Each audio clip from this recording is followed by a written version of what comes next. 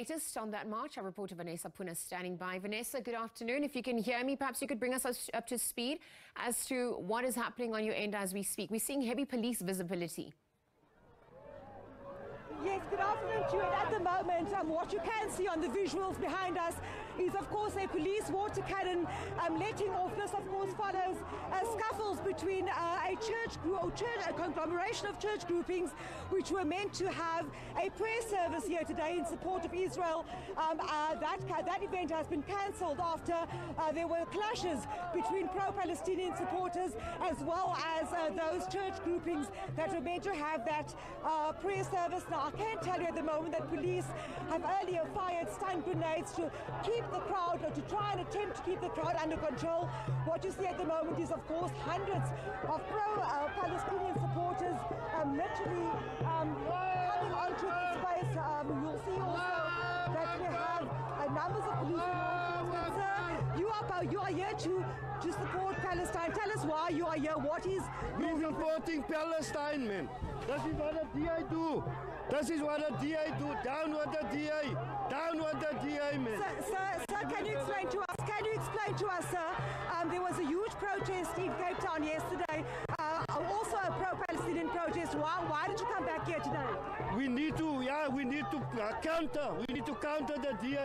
I mean the Israeli.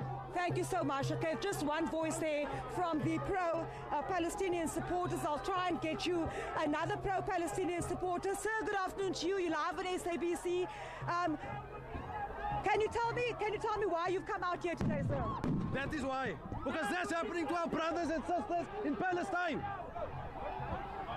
Of course, we've just heard some more stun grenades go off. We'll try and move closer to understand what exactly has taken place to prompt police to let off stun. Early on, we see projectiles being thrown at the police vehicle, and there the water cannon being used again on protesters, pro-Palestinian protesters here in Cape Town. Police and Metro Police officers are on the scene, and the crowd of supporters do not seem to be waning at all. Another round of water being sprayed from this police cannon. Not proving to be a deterrent at this stage. I still see some more projectiles being thrown towards the police vehicle. Let's try and get closer to give you some of those visuals. Situation at this point in time tense here in Sea Point in Cape Town. We'll keep you on our visuals as we try and reflect what's taking place on the ground here.